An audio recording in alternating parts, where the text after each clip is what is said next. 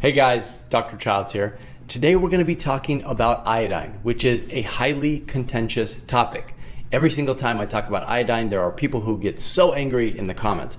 So I'm going to try and just give you the facts and give you a logical way of looking at this important mineral or element and how and why it's important and how much you should be taking and how to take account for all of the sources inside of your body. So when you look at iodine, there's no question that humans must get it. That is a fact of physiology. We are not able to produce it on our own, and we must get it from our diet because we must create thyroid hormone, and without thyroid hormone, we will die. End of story. Physiologically speaking, you must obtain iodine somehow. Now, what happens though is the question isn't about whether or not you need it, because anybody who understands physiology will say, yes, you do. The question is how much should you be taking? And that's where you'll get a huge range of opinions. From people who are saying completely, don't take any, right? And we'll talk about that in just a second, to people who are saying, let's take hundreds of times, maybe even thousands of times the recommended dose, because that will help your thyroid work optimally and that will help you fix the problems that you're dealing with.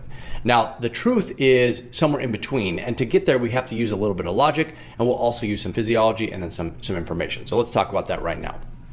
So when you actually look at the amount of the recommended daily allowance that the government says we should be getting to prevent a goiter, that is around 150 to 300 micrograms per day. The 150 is for adults, and the higher end, it's usually about 270 that they recommend, would be for women who are lactating or women who are pregnant.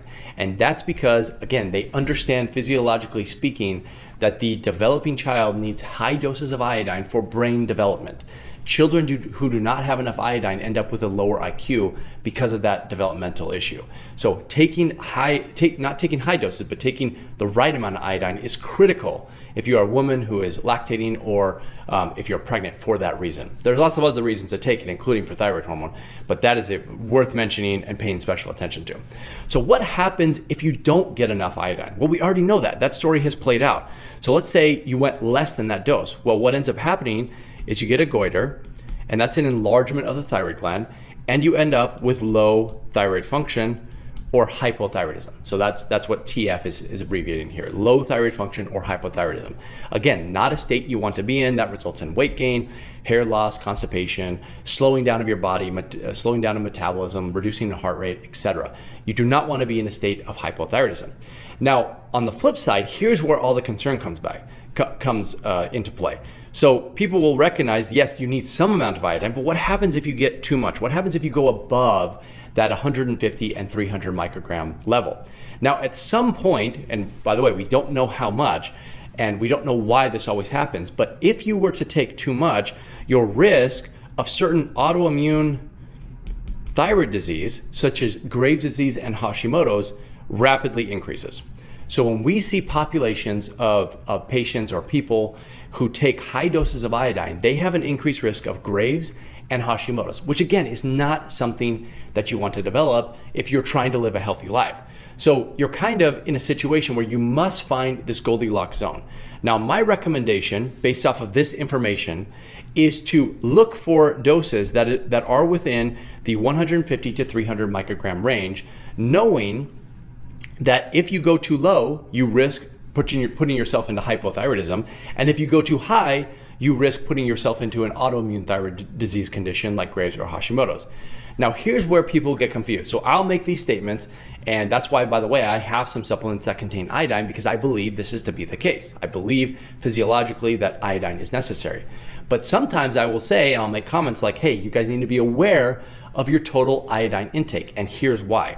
Iodine is frequently hidden in many different things, and you're probably not aware of these things. So you may inadvertently be getting way more iodine. So for instance, maybe you're taking a 150 to 300 microgram iodine supplement, and then I'll come out and I'll say, hey, you guys got to be careful. You might be taking too much, and you're thinking, I'm taking exactly the amount you told me, and that's true, but you're not taking into account, or potentially not taking into account, hidden sources of iodine. Now, these hidden sources of iodine can be in all sorts of places. So one of the most common would be in beauty products and cosmetic products. So this is especially important for women. So you might be a woman who's putting on makeup, and this makeup contains certain ingredients like povidone that contains iodine. And guess where you're putting that? You're putting it around your eyes, you're putting it on your lips, you're putting it on your face, and the tissue around your face is so thin that the transdermal absorption, which means the absorption that you can get through the skin on the face, is much higher than other places on the body. So not only are you putting it in a place where it's more highly absorbed, you're also putting a compound that has higher doses of iodine, and you're not realizing it. So women are often getting way more iodine than they realize because of beauty products and cosmetics. The next thing is you have to be aware of food. So a lot of people will look only at supplements, but they won't pay attention to food. And iodine is in all sorts of foods beyond just the seaweed and fish products that everyone thinks about, right? It's actually found in some fruits, it's found in eggs, and it's found in dairy, it's found in deli meats, etc. It's all over the place. So you have to take into account how much you're getting from your diet, which obviously will vary a lot of the time, right? You're not going to eat the same foods every single day. And then another big area that people miss would be prescription medications. So for instance, all thyroid medications contain iodine that can be recycled by the body. So it's not a free-floating iodine in the same way that you would get it from beauty products or food, but thyroid hormone like levothyroxine contains 4 iodine compounds on each thyroid hormone. And your body doesn't just eliminate that T4 and throw it away, it recycles that iodine. So every single time you're taking thyroid medication, if you're taking it, you're getting a source of iodine. And also, by the way, some thyroid medications like Armour Thyroid contain free iodine in addition to the iodine that's found on the thyroid hormone inside of the medication. And then lastly, supplements, which is what I just talked about. So yes, if you're not getting it from these sources and you're not getting it from food, then you're gonna have to supplement with supplements because, like I said, you have to get it somehow. So here's what ends up happening. As a result, so all the stuff that I've told you is true. You should be focusing on getting the 150 to 300 micrograms per day, but a lot of people are getting much higher than that because of these sources.